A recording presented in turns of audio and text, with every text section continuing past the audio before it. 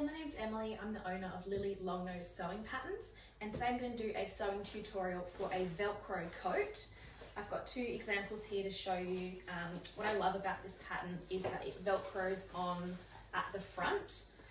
So for dogs who are not sure about having things go over their head, you've got this Velcro strap at the front that just makes it really easy to get it on and off. It's got a little collar piece. It's got a dart across the top here, a dart across the back starting around here, and then a belly strap as well, as you can see.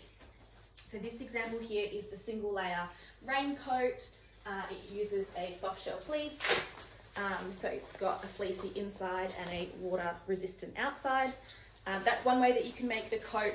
The other one is a double layer coat. So this one here is fleece, and it's very similar to the one that we're going to do today.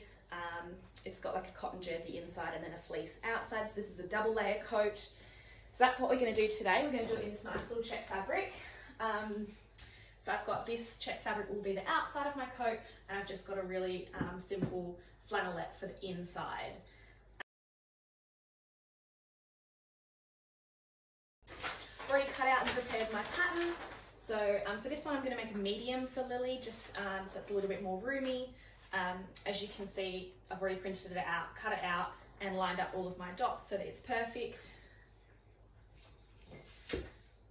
You've also got the strap piece and the little collar piece as well.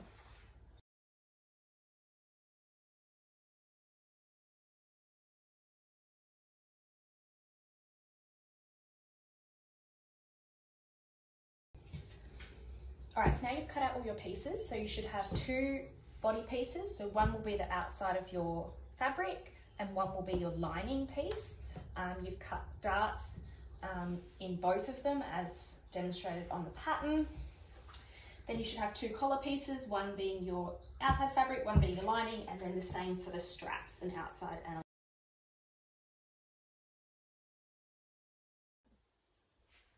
Alright, so first we're going to sew the dart across the top towards the dog's neck, the dart at the end towards the dog's bum, and the two darts at the hip.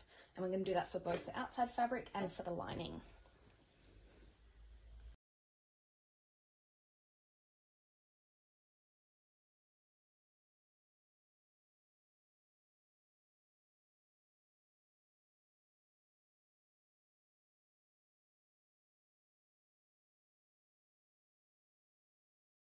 Alright, so what we're going to do now is we are going to put our two body pieces together.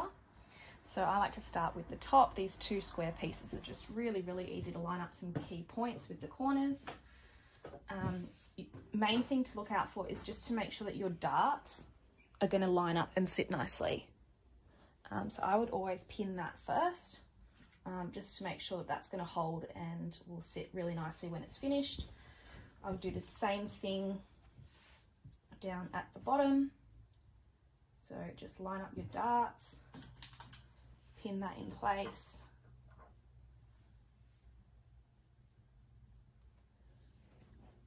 And the same with the sides. Alright, so I've pinned the two body pieces all the way around. But what we do need to make sure is that we leave an opening around the neck, because that's how we're going to turn it the right side out, and that's also where we're going to attach the collar.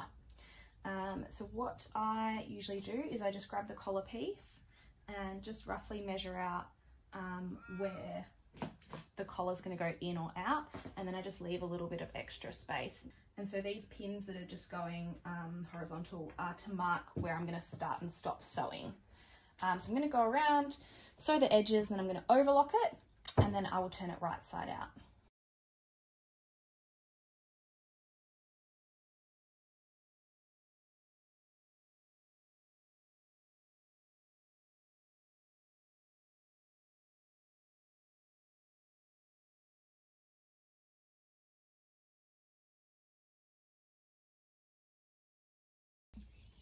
Alright, so we've got our collar piece here.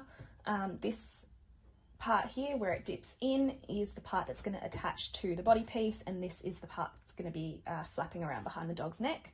These are the side pieces. We're just going to sew up this side, across the top here and down back to the bottom. Then we're going to turn it inside out and fit it to the coat.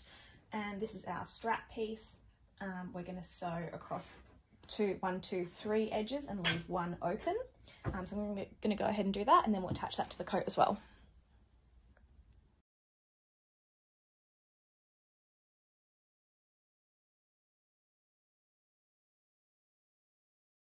We're going to attach our collar piece.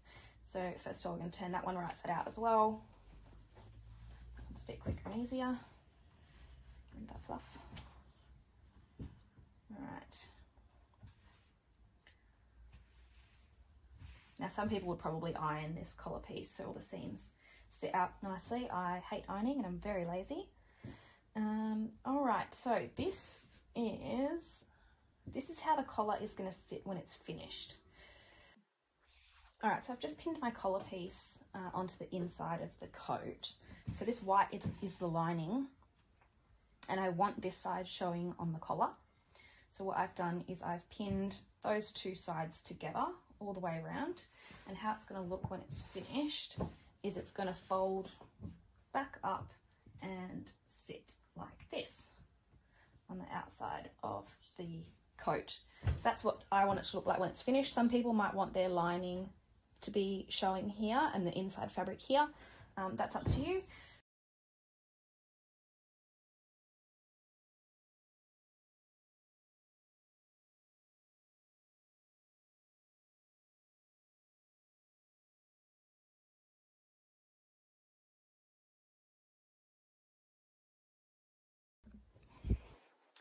All right, so now that I've got my collar piece on nicely, what I'm going to do is I'm actually going to go all the way around the edges of the body and just top stitch the seams in place. It's just going to give it like a bit of a neater, more professional looking finish. And then I'm going to do the straps. So I'll just top stitch this and then I'll show you the next steps.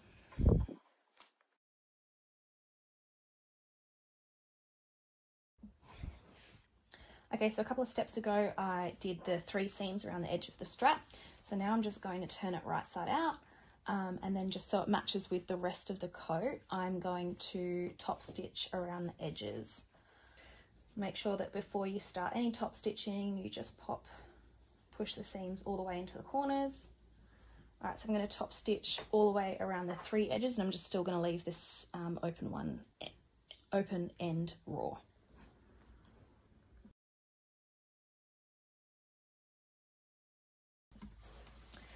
All right, so now you're actually going to get your pattern piece back out because you want to just check where it says to place the Velcro strap.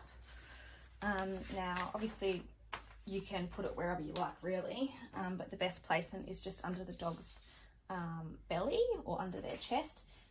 If it's a boy dog, you'll definitely want it in this position. If it's a girl dog, you might want to move it a little bit further down.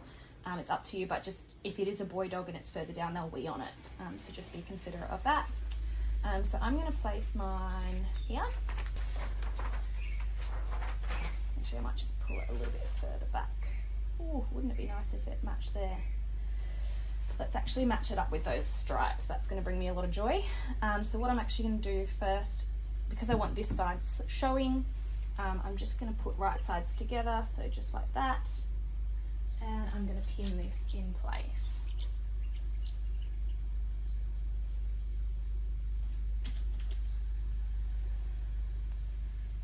All right, and then I'm just going to sew across this bottom line to fit that strap into place. All right, so now it's time to do your Velcro straps. Now obviously you can do whatever kind of fixtures that you want. You could even try hardware, or you could do buttons. It really doesn't matter. I like Velcro because it's quick and easy and it's really cheap. I'm just using the Velcro that I've got at home. I haven't really got the perfect width, but I'm just working with what I've got. So I'm actually going to do 2 strips here of the Velcro. Now when you're using Velcro for dogs' clothes, you've really got to make sure, so your Velcro's got two sides to it. So one of it is like a scratchy, kind of catchy side, and the other is like a soft side. You always want to make sure that this soft side is on the strap because that's what comes under the dog's belly. And if you if you only attach, for example, on the other side like this much, so let's pretend that's attached to your coat, there's only this much, this is what will touch your dog's skin. Whereas if it's the other way around, you don't want that scratching against your dog's skin under their belly. So just be really conscious when you are attaching your straps which way you're putting them. And I would just always, if you're not sure, because it can be a bit confusing, just pin them in place or hold them in place, try it on the dog, and make sure that you've got them the right way around. So I've just cut, so what I've done is I tried it on Lily, and I've just figured out how much length of Velcro I need for it to sit nicely. So I've cut these 2 pieces. I'm going to pop that there. And what I'm going to do is I'm just going to turn the coat around, and I'm going to make sure that it's sitting perfectly straight. Line up the darts, line up all of the beautiful edges there. And then what I'm going to do is I'm just going to make sure that the straps are going to be in the right place, because you wouldn't want it out of line. All right, so my Velcro straps are going to go here and here. And it will strap on just like that. Now this is a sticky kind of Velcro, but it does need sewing reinforcement, so don't worry, I will be sewing them on as well. So I'm just going to stick that one there and stick this one right next to it. Beautiful. These ones will get sewn on as well, and it will end up finishing just like that.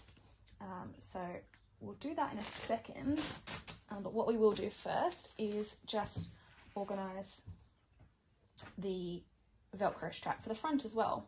Now again, you might want to do buttons, you might want to do, I don't know, anything you like. I just find Velcro really, really easy. So that's what I'm going to do for this one. So perfect. All right, now again, if I use my brain and think about it, catchy side can be on the outside, because then if this comes loose, it's the soft part that's going to be on her skin. All right, so the catchy part's going to be on the outside, right here.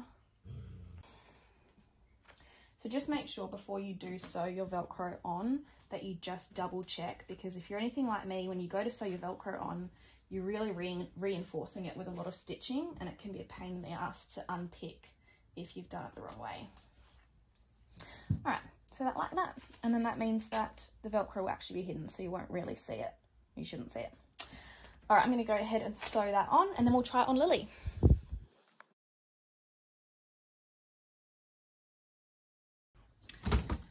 Okay, Lily, can you hop up, please? Hop up, please. We're gonna try this on.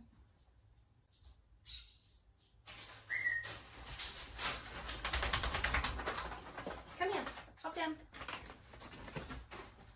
Hello. Get out of your PJs. Try this one. Me. Oh, Lily.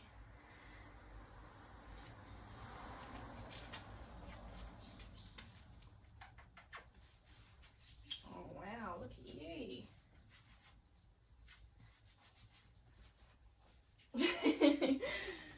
You look so cute.